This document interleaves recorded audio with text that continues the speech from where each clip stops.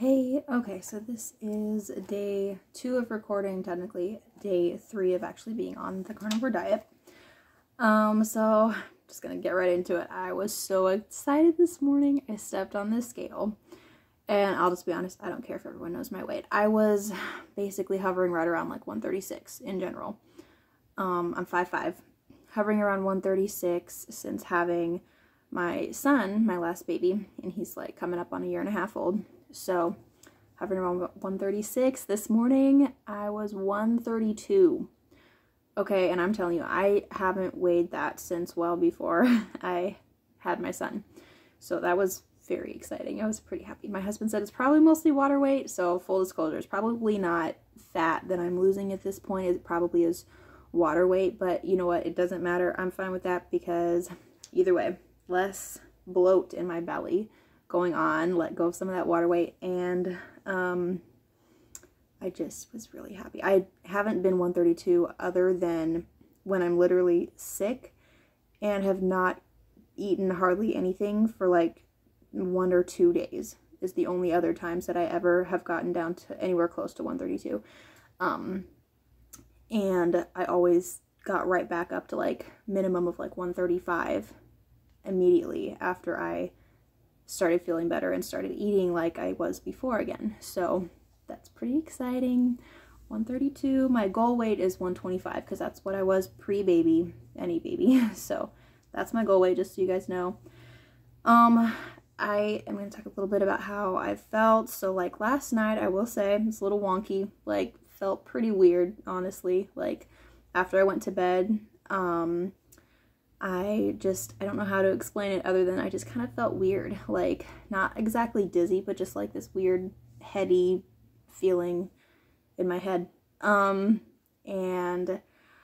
I had some achiness, I would say, in my legs, like in my calves, but I had just worked out the day before. So it could also be from that. That's totally gone this morning. I don't have any achiness or cramping or anything as of this morning. So that went away, but I did have a little last night. I was on the verge of a headache multiple times yesterday, and all the advice that I've seen, they say just like up your electrolyte intake, particularly sodium. So every time I felt like I had a headache coming on, I just literally put like a dash of salt in my palm, ate it, and then took like a drink of water, like probably like 4 ounces of water or something.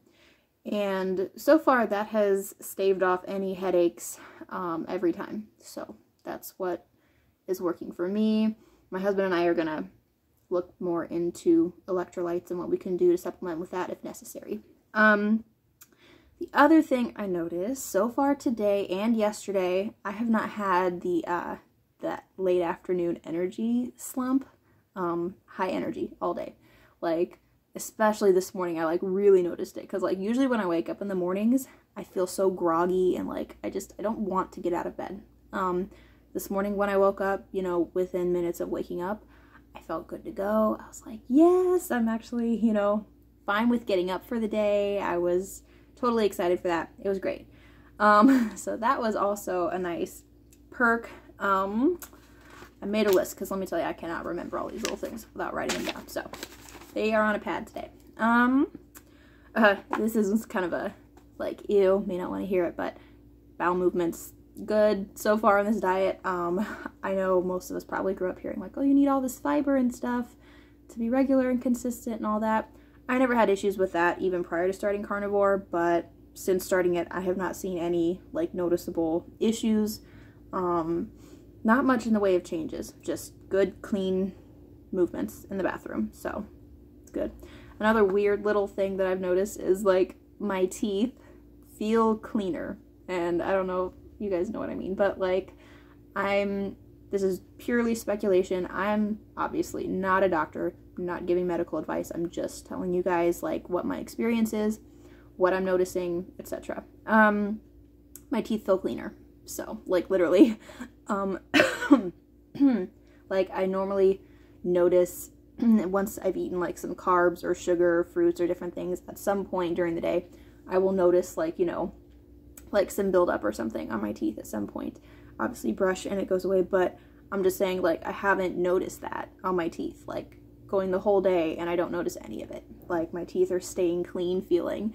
I rub my tongue over my teeth all the time and it's like, ooh, like, it feels good. So yeah. And yesterday, so the day before yesterday, I noted in the last video that I did feel the need to snack mid-morning and then again mid-afternoon. But as of yesterday, I did not need any snacks all day. So you hear something in the background. That's my husband coming home. You're in the video, babe. Say hi. Anyways, so I didn't need any snacks yesterday. So no mid-morning, no mid-afternoon, nothing. I ate my breakfast probably like around 10. Honestly, I eat a late breakfast. And then I didn't get hungry again until well after 2 o'clock. So just to give you guys an idea, I ate supper again, light supper. So this is what I had yesterday to eat. I had for breakfast scrambled eggs, about a 1/4 stick of butter, so 2 tablespoons of butter, and probably like an 1/8 cup, a couple more tablespoons of hamburger fat, all mixed in the scrambled eggs. Those scrambled eggs soak it up nicely, and I ate that. Probably about 2 ounces of mozzarella cheese as well yesterday morning with breakfast. For lunch, like I said, around 2:30 to 3, I had more of my turkey with bone broth poured over, probably 1/4 to 1/3 pound of turkey with bone broth, some leftover scrambled eggs. By the way, I'm probably eating like between 3 and 4 eggs when I have them in the mornings. And if I have anything left over that I just didn't feel like eating, I've waited and I just add them to my lunch later. And then I also added some butter. So turkey with bone broth, eggs, and another couple tablespoons of butter on that. For supper, we had greasy French fries, chopped potatoes into nice skinny little fries like you'd get at a restaurant, and then like McDonald's or whatever size fries. Cooked those in fat, lots and lots of grease. All that hamburger grease from making burgers. Cooked it in that. It was delicious. Add a little salt to that, of course, to make sure you're getting your sodium intake. And then sausage patties, probably like a total of a 1/4 pound of sausage or so.